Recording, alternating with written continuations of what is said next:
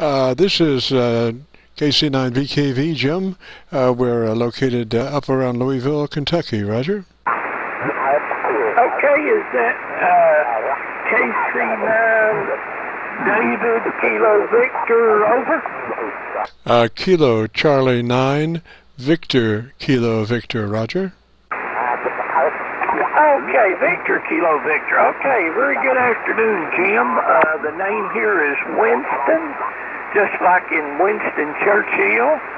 And I'm located in Carrollton, Georgia, about 40 miles west of Atlanta, and you're putting a good about 10 over signal here into Georgia. Over. Roger, Roger, Winston. Well, you sounded mighty good down here yourself. One of the best stations I've heard this afternoon. Roger. Roger on that. We're running about 500 watts out here. The rig is an old Ten-Tec Triton IV digital, running into an Ameritron AL811.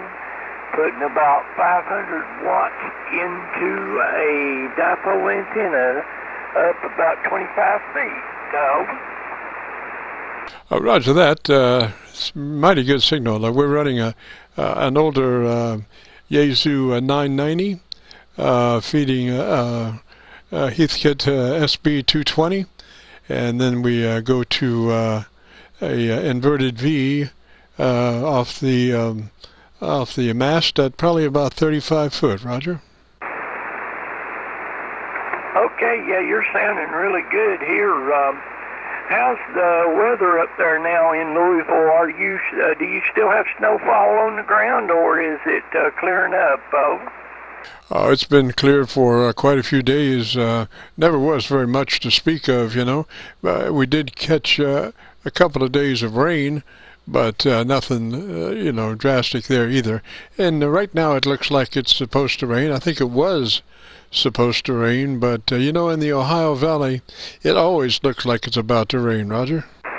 Yeah, I know what you mean. We're having a nice day here in Georgia. It was very cold yesterday, in the 40s all day, but today it's getting up to about the mid-60s, and I think tomorrow we're supposed to have temperatures maybe as high as 78 degrees. It sounds like summer. Roger, Roger. Well, you're, you know, in an area that always has beautiful weather. You know, you're just one click away from Florida, you know. Yeah, it's not that far really. I'm located, of course, a little bit more towards the northern side of Georgia. We're about, like I say, about 45 miles west of Atlanta and about 15 miles from the Alabama border, and I think Chattanooga's about 75, 80 miles to the north here. Over. Roger, Roger. Do you have much of a ham radio group in your area? Yeah, there's a pretty active ham radio group. I am not in our local club, but there is a pretty active local club here, and I know recently looking over the QRZ list, I'd say there's about 50 or 60 hams here, maybe. Over. Oh, Roger, that's pretty good. I guess you got UHF and VHF repeaters galore down that way? Yeah, we have a 2-meter repeater and a 400 megahertz repeater, and I don't get on those a lot. I know there's a local net that meets on them weekly, an emergency net. My only 2-meter gear right now is a little Bayafine handy talkie that I use mostly. Turn it on when the weather's getting bad and looks like we might have a tornado or something. Over. Oh, Roger, Roger. Well, do you? I have 3 of those Baofangs, and I couldn't live without them. Roger, Roger. Yeah, it's quite a deal. I hadn't even heard of them until my brother gave me a gift certificate to Amazon a couple years ago, and I just got online, looked to see what I could get for the money, and I noticed they were selling those things for about $30, and I thought, heck, I can't lose for that, even if it goes bad in a day or two, I mean, or a year or so, it's worth the money, over. Oh, that's a Roger. That's a Roger, and it's just amazing how well they're made. That radio, you know, probably should sell for $300-400, I think. I mean, you know, it's always just operates perfectly, never a malfunction, always on frequency, you know, and the fact that you've got a dual UHF VHF radio is just amazing. You know, a guy could to get into ham radio for $30.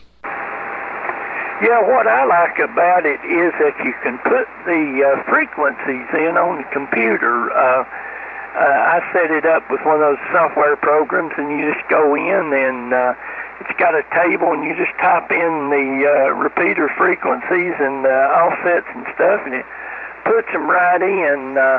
I like that a lot better. I still have an old Lenco, and I finally gave up on it. There was so much key punching and stuff you had to do to put new stations in, and all I have to do with that bell thing is go online there and type in the new ones and reload it, and it's ready to go, over. Absolutely. Although the Bofang, if you try to do it manually, is a son of a gun. It is. I mean, you know, there are some radio manufacturers that just they've got a knack for, you know, setting up how to program them, like Yaesu on their 2-meter and 70-centimeter radios. There's nothing easier to program than a Yaesu, you know. And by the other token, I've got a Kenwood that I call that the radio from hell, Roger. Yeah, I know what you mean. That a Lenco that I have, I never could. It's just too many steps to put the stations in. I also had a ICOM mobile 2-meter that I sold a while back. Never did use it because it was so complicated, so much stuff to do to put stations in. I just didn't care about trying to learn to do it, so. Roger. Well, thank gosh for small favors. I ran across this guy out at the my 7th Street flea market that is a Bofang expert, you know. So when in doubt, I take my Bofangs to him, man. He's got my you know, just like you have your computer stuff, he's got my computer stuff, and he'll spend about 15 minutes and load 3 of them, and I'm sitting there looking in amazement, Roger. Yeah, I know what you mean.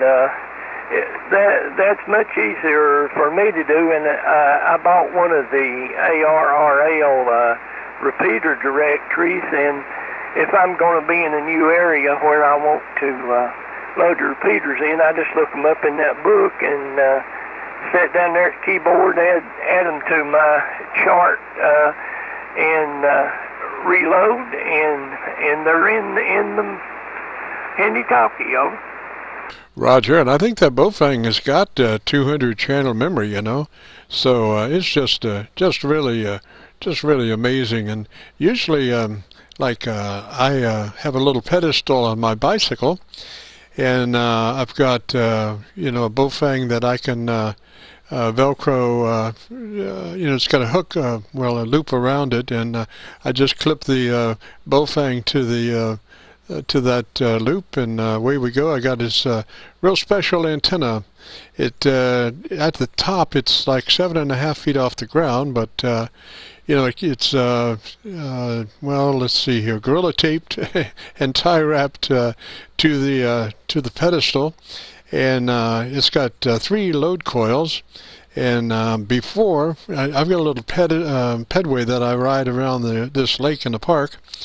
And before, I could hit about 10 repeaters from the pedway, and now with this special antenna, I can hit 18 repeaters from the pedway. It's just amazing. And the furthest one is a UHF that's 56 miles away, Roger. Yeah, that's doing pretty good. have to say that I also recently noticing there's several Chinese HF rigs that are available. I think most of them are QRP.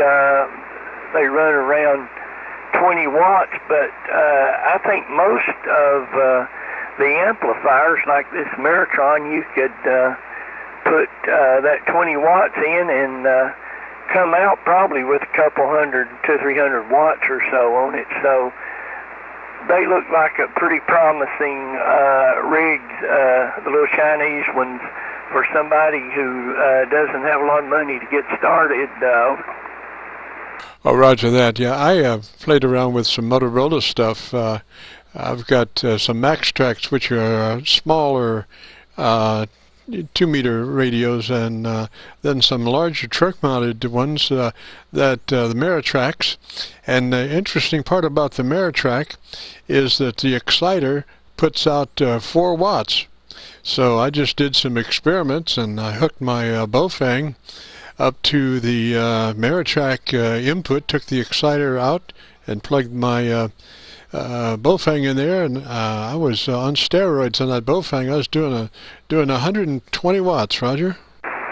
Yeah, it sounds pretty good. I noticed Bofang, they offer an amplifier that will amplify those radios too. I can't remember. I think maybe it's like 50 watts or so.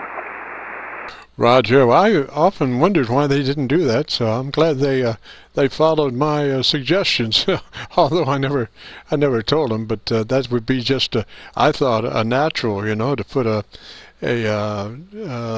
amp for that little Bofang to kick it up to about 50 or 60 watts. Really make it a really neat radio with that kind of power. Yeah, is there much 2-meter activity around your area? I've noticed around here, I listen in some, turn on my HT and let it scan some and stuff, and I don't really hear near as much traffic as I used to back in like the 80s and 90s. So. Well, you're probably right there. I mean, I've got 18 repeaters. Don't mean there's anybody there, but I mean, I'm tooling around the pedway, so I might as well make use of the attempt to communicate.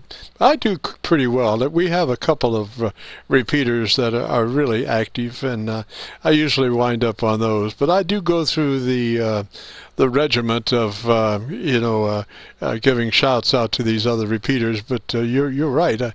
I seldom have much response from a lot of them. Yeah, I know back before cell phones became popular, I always carry my HT around my car with me, and most of the repeaters, I guess they still do, but back then people made use of the dialing thing. I forget what it's called, but you can make telephone calls through a repeater, and I used to occasionally use that if I needed to get hold of somebody and I was out in my car. Roger. That's keyboard tone board. The Yaesu does that quite often on the back of their microphones. Not that I use that for that anymore, but there are sometimes in programming you can use that microphone to do that. I have what's called a house microphone in my system, which is the setup is a condenser microphone into an ART preamp, into a 3rd octave equalizer, and then up to the tabletop, and I've got a 6-position rotary switch that selects which radio I'm going to work on, and then a toggle on, toggle off transmit switch. But it's just interesting as far as the radios. Various radios take various inputs, and so you have to match the levels. Because I'm coming out of this high level, and so I've got to pad it down to a mic level to go into those radios. Roger. Yeah, Roger. I remember the first 2-meter radio I got. I think it was a Swan or Drake or something. It was the crystal controlled, and I built one of those pad. I remember some company had the little kits and you put them together, and I built one of those, and that was the first one I ever had. And of course, had to buy crystal pairs for the different local repeaters you had, but that was like I say, back then it seemed like it was really popular. Everybody was doing it.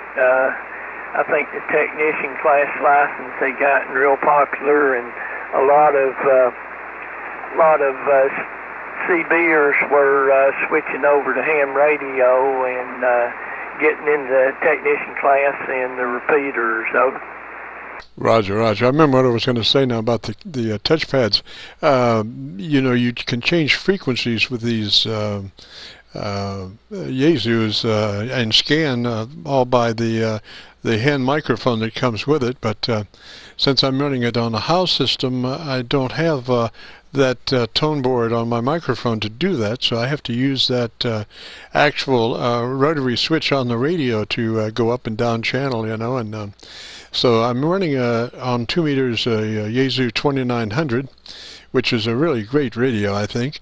But since I've been doing the manual channel up, channel down on the rotary knob, I'm now passing the 2 millionth mile mark on my rotary dial, and it's becoming flaky.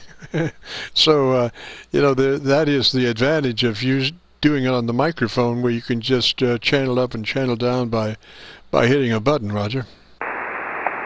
Yeah, I know what you mean. I have an ICOM HF rig, IC718, that has those up and down buttons on the microphone, and comes in handy sometimes if you want to just jump up and down frequency a little bit and not have to lean over and manually work the radio controls. Sounds like you may have been in ham radio a while. How long have you been a ham? I've been hamming since I was 16 years old back in 1960. So how many years have you been at it, Jim? Well, I've been playing radio all my life, since 6 years old. But only a ham. I always wanted to be a ham, but just never could find the time. And so then I've been now 6 years amateur radio. But like I say, I spent 50 years in commercial broadcasting. Roger. Okay, yeah, you had some good experience there. I got into it as a novice. I was fortunate enough. I grew up in little town up in Virginia, just northwest of Bristol, a little town called Appalachia, right near the Kentucky border, and we had a couple hams in town, and one of them had been a World War II Navy radio operator, and he helped me get started in it and helped me build my first novice rig, and it was just really exciting to me back then. He had all these relay racks of equipment, the OA AM stuff, and I just thought that was fascinating to watch all those lights flash and the needles jump and everything. It really got me interested over. Roger. Now, that first radio that you built, was that the transmitter, and you had a receiver, or did you build both? I built just a transmitter. I bought an old used Heathkit AR3 receiver, and I built the transmitter, and it was circuits right out of the handbook, a 6AG7 crystal oscillator feeding a 1625 output tube, which you remember the 1625 was used in a lot of that World War II equipment, and it was the 12-volt equivalent of the 807, and they were selling back then for about 25 cents a piece on the surplus market, so that's how I ended up choosing that tube, and a lot of my parts came from, like my transformers were from old TV sets and various parts, but I put it all together, I guess, for about $25 or $30. So. Oh, roger that. Yeah, that's a great experience there. And you were doing about 40 or 50 watts? Yeah, I think it was. I was probably putting out about 30 watts. Is running about, I think the 1625 cube ran at about 100 mils input at about 500 volts. So with efficiency, now I was probably getting about 30 watts or so, but I think that's the most fun I ever had in ham radio, because I started working stations and I would look them up on a map, put a pin in the map where they were, and swap QSL cards, and it was really fascinating. Oh, roger that. I guess probably the hardest thing was to figure out a means to tune it. Did you have a watt meter to use, or did you have a light or something? I had 2 meters. I bought a couple of those Sure-Right meters. I think those things, you could buy them for about $3 or $4 a piece. Most of my parts I bought from the Bernstein Appleby catalog, and I had 1 meter that was in the grid current and 1 meter in the plate current. And what I would do is tune up the oscillator for the maximum power that made the grid meter rise, and then I'd tune the plate for a dip, and then do the load control, and do that till it loaded up at around 100 mils. Oh, roger that. Roger that. Yeah, today with watt meters, man, you just, in my case, I just go for max out, you know. I don't have all that much drive, so I can just go for max out on the SB220, you know, and we're cruising about a kilowatt, Roger. Yeah, I tune this Ameritron with the watt meter now. I really set it for what the manual calls for, and you don't really have to tune it up too much from that. And I've got a MSJ watt meter sitting on top of my radio, and I just tune the plate till it hits the maximum output, and I figure that's pretty close. So. Oh, roger that. Roger that. And you say you're running an inverted V? It's just a regular dipole. It's almost more like a V than it is an inverted V. I have a 1-to-1 balun in the center, and it's sort of sagging a little bit, so my ends are going up a little bit higher than the center. And like I say, it's no more than 20, 25 feet off the ground, but seems to be doing a good job. Oh, Winston, I want to tell you, it's a beautiful signal, and we have a YouTube page where we have our QSO-VLOG segment, and we do air checks.